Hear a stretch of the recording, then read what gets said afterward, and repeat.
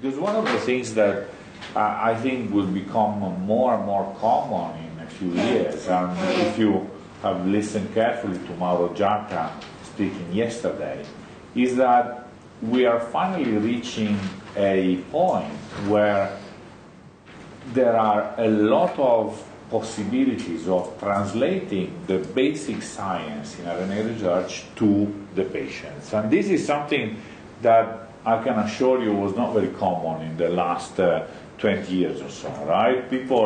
You could explain why people got sick, why they fell ill, but you couldn't do anything about it. And this was kind of annoying because, you know, people who have diseases, they don't really care that you explain to them why they have the disease. All they want to know is if you are going to find a cure for their disease, right? So Mauro with his story of microRNAs, and now you see also the story now that I'm going to tell you about Pompe disease. Well, this story really take home more than magical theories or hypotheses are a kind of path from basic science to actual employment in the bedside, right? Now, this is a story that started in our lab several years ago, because our lab, and Tito Baralle's lab before me, was always very interested in understanding the role of splicing errors in disease. So, if you think about the sources of error in eukaryotic protein synthesis, you can see that there are several. They start from transcription, they go to post-translational modifications, and at every stage of this kind of life cycle, you can have sources of errors, which of course are often translated in human diseases. So for many years, most of our lab was actually focused on understanding how often splicing errors occur in human disease. Because you can imagine that because most of our genes are interrupted by introns, coding genes are interrupted by introns, if you have a mistake in the splicing process, of course the protein will not be made and you will have a misfunctional cell.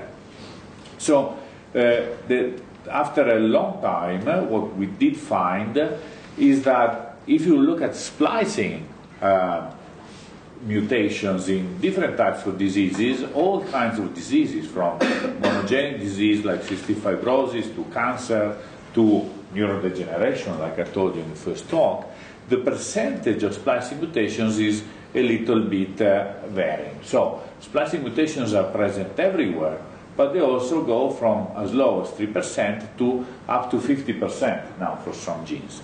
And this very much depends on some gene-specific conditions, like the number of introns or how complex the gene is. Of course, the more complex, the more likely that the mutation is going to disrupt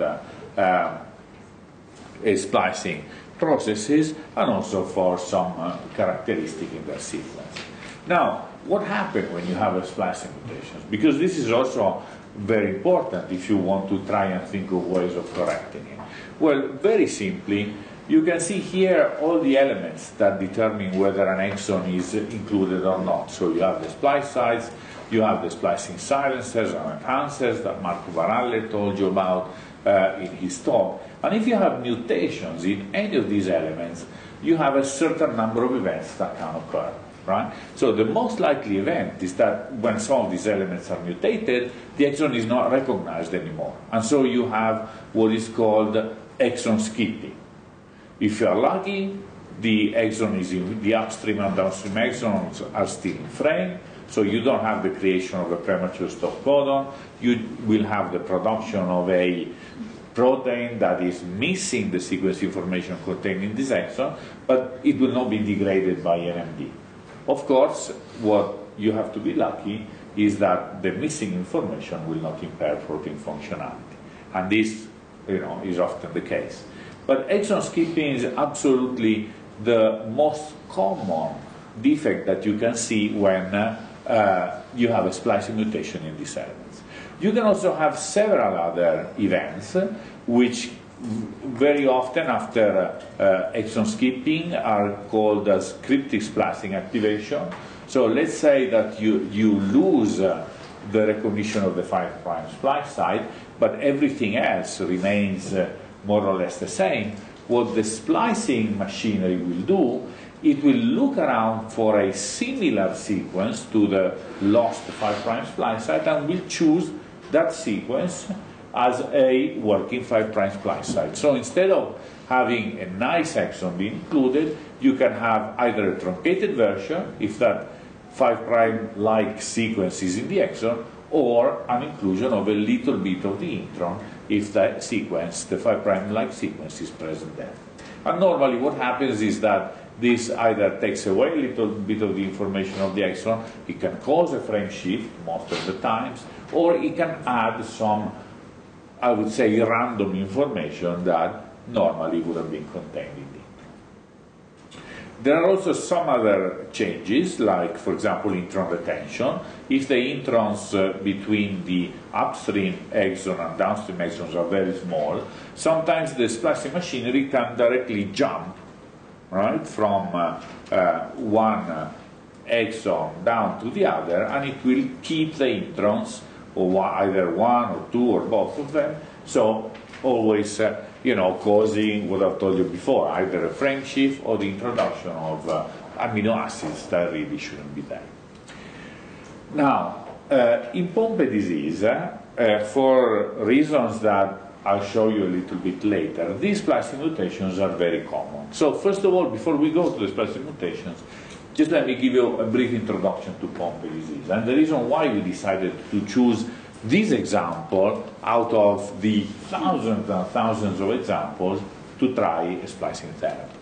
So Pompe disease basically is a problem at the level of the production of the enzyme acid alpha glucosidase. Pompe disease is a lysosomal storage disorder. Why? Because this enzyme is responsible in our cells to break down glycogen. So you know that glucose for our cells is highly toxic. We cannot store glucose as a monomer molecule in our cells because they will die very, very quickly. So what all our cells do is to take the glucose and polymerize it into glycogen. And when you need the glucose, what the enzyme, GAA enzyme, will do, it will break the glycogen and free the single glucose molecules. Now glycogen, opposed to glucose, is not at all toxic. It's perfectly compatible with cell life. But when you cannot break it down, what happens is that glycogen will start to accumulate in the tissues, and it will act as a kind of physical defect at the level of tissue functionality. And where does this happen in Pompe disease? Well, of course, it happens in the tissues that need most glucose of all, and that is the skeletal muscle. Now, the interesting thing about Pompe disease, and this is also something that is not very common, is that you have two types of Pompe disease. You have a very severe infantile form, where until a few years ago, the babies that were born with this infantile form of Pompe disease died after a few months, without any exception. And then you have a late form of the disease, which normally occurs at 40 or around 50. And in both forms, what you have is an accumulation, a pathological accumulation of glycogen in the skeletal muscles. The only difference between the two forms is that, for reasons that are still not very known, the late onset form does not have any cardiac involvement. So the infantile form, the infants die because of cardiac insufficiency, because you have glycogen accumulation also in the heart. In the late onset form, the accumulation occurs in the skeletal muscles, like in the infants, but there is no cardiac involvement. And the other thing that is interesting for this disease is that because it's so important, we make a huge amount of this enzyme in our cells. We make a lot more amount of enzyme than it would be needed. Okay? So what happens is that if I was to make a GIA enzymatic assay in all the people in this room, what I will find is that there is going to be a huge difference between different individuals. And it's only when the enzyme production drops down to 30% that people become at risk of developing the late onset form. Even if you have less than 30%, you can still have a chance of being healthy, depending if you have protective factors in your genes or not. And it's only when you go down to 1 or 2% of the average normal amount of GA that is produced that you are at risk of developing the infantile form of the disease. And for a therapy, this is wonderful. Why? Because you don't need to recover full enzyme functionality. If you have somebody that has a small child that has 1 or 2%, and you can increase the amount of production by even just 10 or 20 or 30%, the child will be perfectly healthy. You don't have to go up there, right? And if you have a late onset form, where maybe you're falling somewhere around 10 or 20%, you maybe need even less to bring the amount of enzyme at, I would say, normal range. So this is great because you don't have to worry about how efficient you should be. You just need to be sufficient enough to go across this very low threshold. Okay? So, are there available treatments for Pompe disease? Well, before 2006 there were none. Okay? Very palliative treatments. The infants unfortunately died very early, and there was nothing that could be done. After 2006, of course, with the great, I would say, development of the biotechnology industry that Mauro Giacca told you in the introduction, you now have the enzymatic replacement therapy. So you make the enzyme in CHO cells, you purify it, and you give it to the patients. This is fine, it works okay, it's wonderful, but has two major drawbacks. First of all, it's extremely expensive. And you know that in a world of budget cuts, right, making this recombinant protein can be a big burden on a lot of health systems around the world.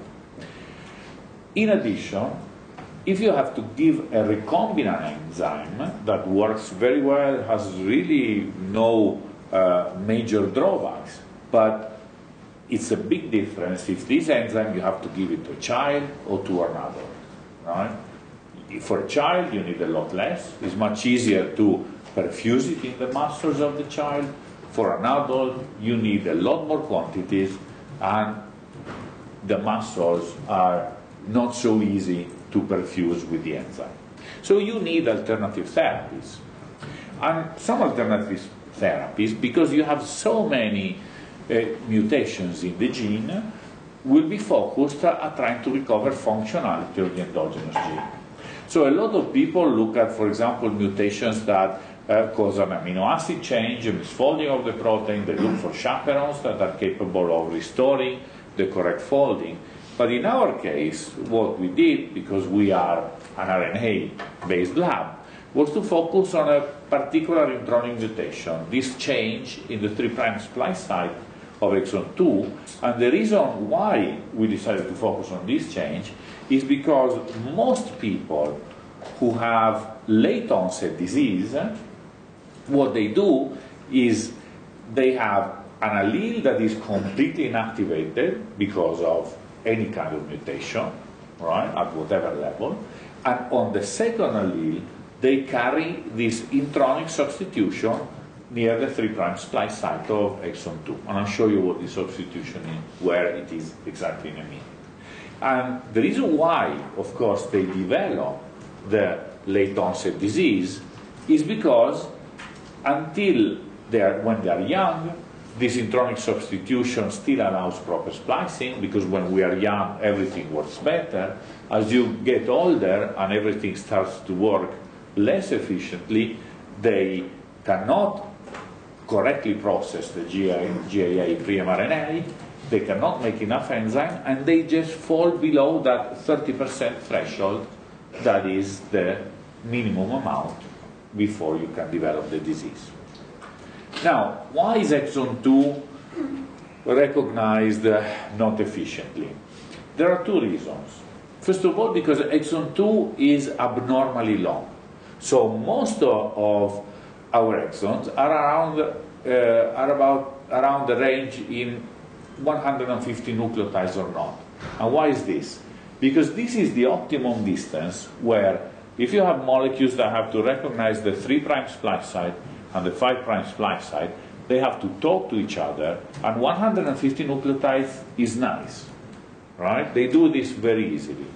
If you have a lower sequence, there is a problem because they start to interfere with each other binding, and this is why short exons also are not favored by evolution. But if it's much wider, then it's also a problem because they can bind very efficiently, but then they have a problem, right, reaching out to each other. So GAA exon 2 is more than 500 nucleotides long, so 3 times the normal amount of a human exon. And this means that it already starts off, not being easily recognized by the splicing machine. The other reason why exon 2 and why this substitution is so severe is because it has a lousy 5' splice site. So at the 5' splice site, you have a certain number of molecules that need to recognize the exon. There is, first of all, U1 SNRNP, and then in the later stages of splicing, there is U5 and U6. And you can see that if this is a perfect donor site, so you have all the possible connections between U1 SNRNP, U5 and U6 that are nicely conserved and working, in the donor site of exon 2, you can already see that there are problems with the recognition of U1 SNRNP. Some of the nucleotides cannot base pair with U1 mononuclear RNA. And then you have also problems when you have to, in the later stages of splicing, recognize the 5' splice site by U5 and U6. So you have these two major, I wouldn't say defects, but characteristics, which makes it that if you, the only thing that is keeping this exon 2 included in our genes is really a perfect 3' splice site. And the MADES13 mutation is right in the polypyrimidine tract of the 3' splice site. And what it does, it will lower in a critical manner the efficiency of this 3' splice site so as to make for the splicing machinery very hard to recognize this exon. Okay? So this is a change that in most human exons would have no effect whatsoever on splicing. In this case, it has an effect because of this abnormal length and very low quality 5' splice site. So to answer, when you look for splicing mutations, why is it difficult to predict splicing mutations? Because you cannot just look at the change and decide this is going to affect splicing. In some exons, it will affect splicing. In some others, maybe it will not. And everything depends on the local context, right? Which is sometimes the only way to find it is to make experiments. So what happens when in these patients? So these patients can, of course, make a very small amount of normal RNA because the 3' splice site is not totally inactivated by this mutation. But they also make several species that do not allow the production of the GAA enzyme because in the exon 2 there is the start site.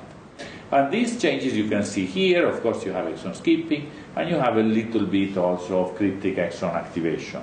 But that's not really important for my story. You just take in mind that you have the exon 2 is not properly recognized. Why does this mutation work? This is something that we published in 2014. And basically we found that, as expected, this mutation is nothing very strange. there is a U265 protein that is binding to the polypyrimidine tract and is eventually mediating the recognition of the 3' splice site by U2 SNRT. This protein, when the 3' splice site nicely binds, is when the 3' splice site has a T, nicely binds. When there is a G, it doesn't bind anymore. Now, we wanted to study, of course, the characteristic of this splicing event, because this is the only way that you can start planning for a therapy. And so you can look at patients, but patients are very difficult to work on. And you can, what you can do, on the other hand, is to develop a system, a managing system, where you reproduce what you see in patients. So in patients, what you see, you have, this compared to normal controls, right? In patients, you have no production of the full enzyme because there is no recognition or very little recognition of GAA exon 2. In controls, on the other hand, healthy people, exon 2 is very well recognized. But you see that also there are some mis-splicing events. So this tells you already that even in normal conditions, this is a very hard exon to be recognized by the splicing machine. What we did, therefore, as a first step is to make a mini-gene system. So take the exon 2 sequence, a little bit of the flanking intronic sequence, put it into a plasmid, transfect the plasmid into cells, and see if we get the same pattern. And indeed, with some minor differences, what we saw is that if you have a normal 3' splice site, you have normal inclusion of exon 2. If you have the mutation that changes the G, the U to a G, you have no recognition of exon 2 whatsoever. And then you can use this system, first of all, to test, for example, for factors that are capable of either improving or increasing the skipping of exon 2. And I will make this a very long story short because it's been published a while ago. When we tested several factors, what we found was that a particular protein, SRP75 or SRC4, like they're called now, was capable of restoring a little bit of normal exon 2 inclusion in the presence of the mutation. Now, what we did, of course, is to validate the importance of this factor. So if you overexpress it, you have more exon 2 inclusion. If you downregulate it, you have less intron 2 inclusion. And then we looked for compounds that were capable of increasing the concentration of this factor into cells. There were several compounds already described in the literature to affect the concentration of this factor. We tried a lot of them, and we found that one in particular, resveratrol, when it was added to cells, it was capable of stimulating the production of this specific factor, and this increased production was able to improve the amount of exon 2 included in patient fibroblast. It was able to improve the production of the GAA enzyme in the patient fibroblast, so normal GAA enzyme, and this enzyme was also active because its enzymatic activity could be improved in the fibroblast of the patient. So these very early experiments told us that you can, in theory, use small molecules to affect all the factors that can influence exon 2 inclusion and therefore could be eventually used as a therapeutic compound. And I'll show you what are the latest developments in this direction. There are also other ways of improving the inclusion of exon 2. For example, by looking for negative factors which may be binding within its sequence and which could bind the negative splicing regulators so that to make worse the effect of the splicing mutation. And therefore, if you want to act on these factors, so instead of acting on factors that are positive, you want to act on factors that are negative, what we have to find, first of all, is where these factors are binding. And we did this, still through the mini-gene. We made lots of deletions inside exon 2, and what we checked is which of these deletions helps the recognition of exon 2 by the splicing machinery, and of course, which does not help. So where is the region where SRSF4 probably is binding? And by doing this analysis, what we found is that there were two regions that were, when they were deleted from exon 2, they caused an improvement in exon 2 inclusion, both for the wild type exon 2, but especially for the exon 2 that carried the -13 mutation. And then there was also one region where when it was deleted, it completely abolished the exon 2 recognition, both in the wild type and in the mutant. So this is probably where SRSF4 is binding, and we found out by making pull-down analysis, so something very similar but a little bit more ancient than what Alina told you earlier on in the course, where we basically took the RNA of these deleted sequences and we looked for the RNA binding proteins that are binding in these regions. So we found that in the silencer regions there was binding of lots of HNRMP proteins that are already been described in many systems to affect negatively the splicing process. And in the case of the enhancer, I don't think I have the sequence here, we found SRSF4 as we expected. And then, of course, what can you do? Of course, you cannot, if you want to make a therapy, you cannot make a deletion in the gene of the patient, because it will improve exon 2 recognition, but you have taken out part of the protein sequence. So what you can do is to use a technology that is based on antisense biology. So basically you take an antisense oligo that has a modified chemistry, so it's not degraded very efficiently by the cell, and you target these oligos to the sequence where you know your negative factor is binding. So you prevent this negative factor from binding and you improve the recognition of the exon 2. Does it work? Well, one has to make many tries, but for one particular silencer region, you can see that if you take 3 oligos that have been designed to anneal in these particular regions and you put them all together in the presence of the minigene, the presence of the binding of these 3 oligos causes an improvement in the recognition of exon 2 compared to the minigene where there is the mutation of the -13, just the mutation of the -13. We also tried, a few other regions in there, but the ones that I've just shown you is absolutely the best one. So does it work in the patient fibroblast? And the answer is yes, because if you take patient fibroblast where they have one allele completely inactivated, the other allele with a -13 mutation, and you treat them with the antisense morpholino oligos, you can see that these patient fibroblasts, they recover the exon 2 inclusion compared to no inclusion when they are left alone in the cells.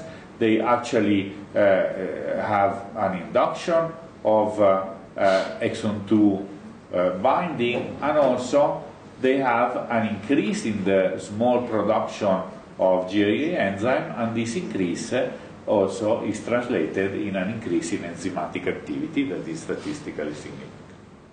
But then you come to a problem when you do this work.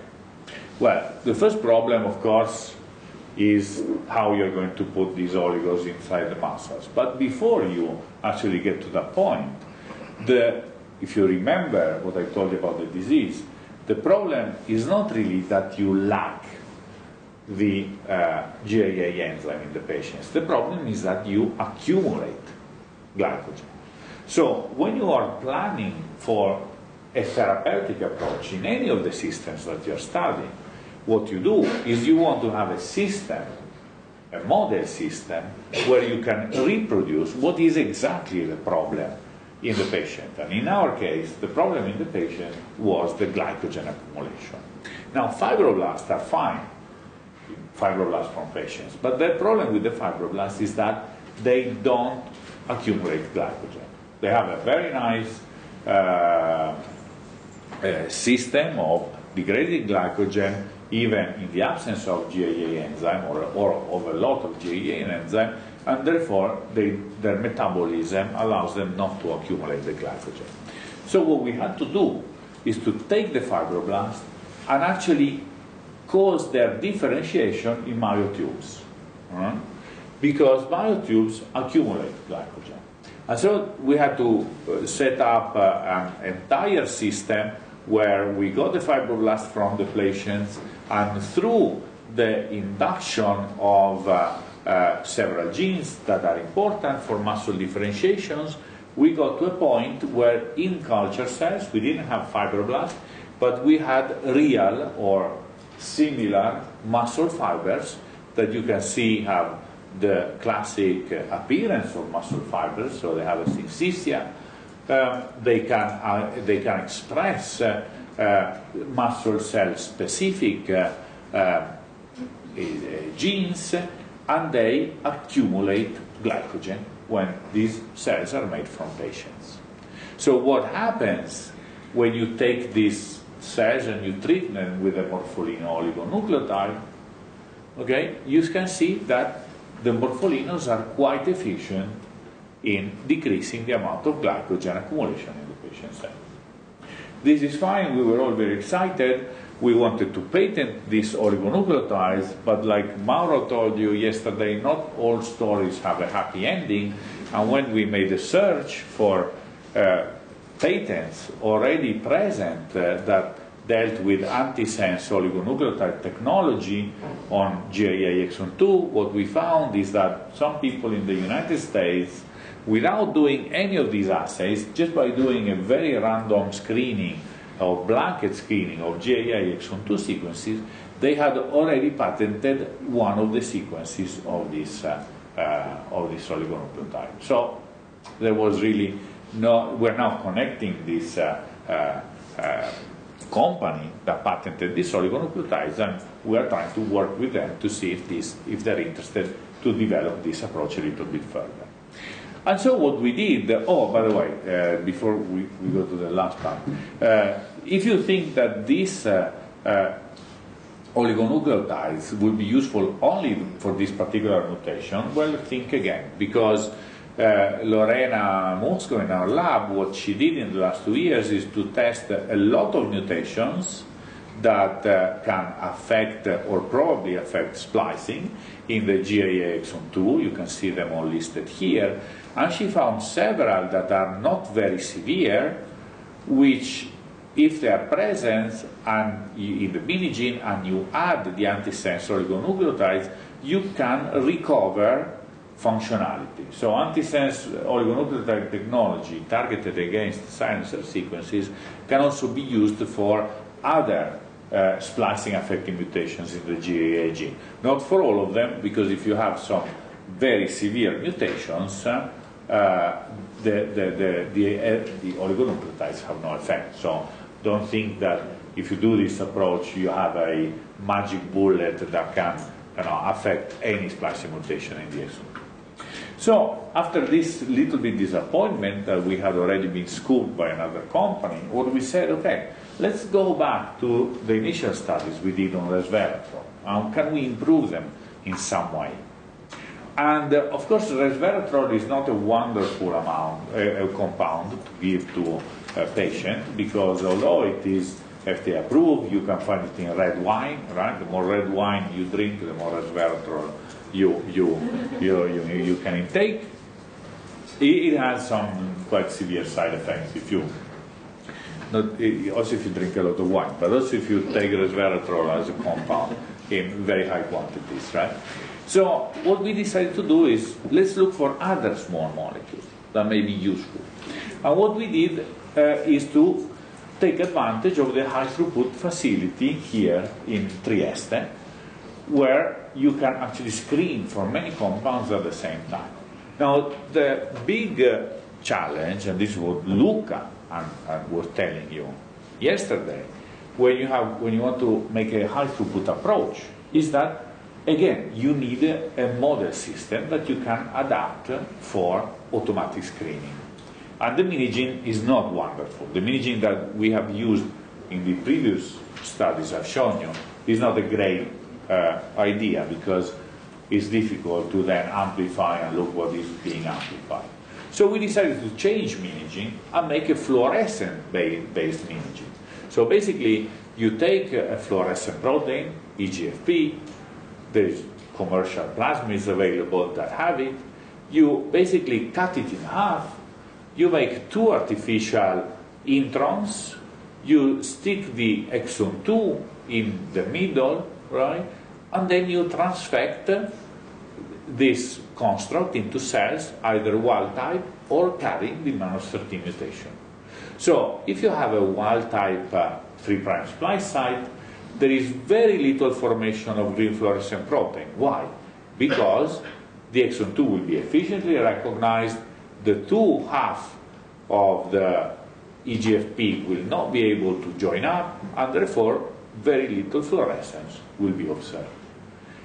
If you, on the other hand, have the -13 TG mutation, this will induce a lot of exon 2 skipping. The splicing will be able to join efficiently the first half of the EGFP with the second half, and you have cells that have a lot of fluorescence. So what you want, so once you make a stable cell line, so a system where all the cells can express either the construct carrying the mutations or the wild type, of course we were interested in the construct carrying the mutation, what you can do is you can screen for thousands and thousands of compounds, and you can look for the compounds that increase the fluorescence and the compounds that decrease the fluorescence. And what do they mean? What do these compounds mean? Well, the ones that decrease the fluorescence are the ones that are more interesting from the point of view of the therapy. Because if they decrease the fluorescence, it means that they are improving the inclusion of exon 2 in the presence of the mutation, and therefore they can restore splicing. If they decrease, if on the other hand, if they increase the fluorescence, what this means is that they are making this splicing inclusion worse. But this could also be important, because you want to know which compounds may make a certain disease condition worse, right? Because then you can avoid to give it to the patients if possible, if at all possible. And so we have done this screening. We have several compounds that we're testing them. For reasons of intellectual property, of course, I cannot show them to you, but what I can show you is a similar approach that instead of looking for compounds, what we were interested, because we had the possibility, thanks to Luca, is to look for factors that are actually binding to the exon 2 and are capable of improving or inhibiting the inclusion of this exon, to see, if the earlier work that we had done entirely on the bench side could be reproduced in a much better way using these high throughput systems. And the answer to this is yes, because you can see here from this analysis we tested not as many as Alina told you, but we tested a few hundred known RNA binding proteins to see their effect on splicing of exon 2 in the presence of the mutation. In this case it was the wild type.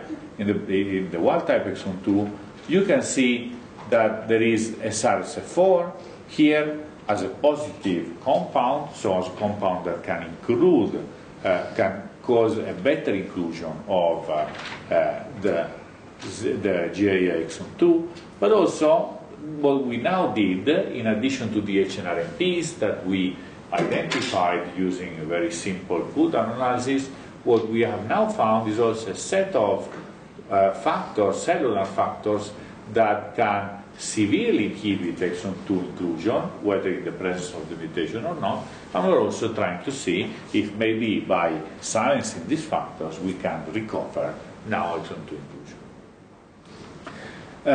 This is just to tell you how nice it is to have a high throughput system, because if you remember resveratrol, we had to try it by hand on the bench, but if you have a high-throughput system that is working, and this assay tells you that it is working, what you can do is you can test for thousands of compounds, different compounds. This is a library that we purchased where all these compounds are FDA approved.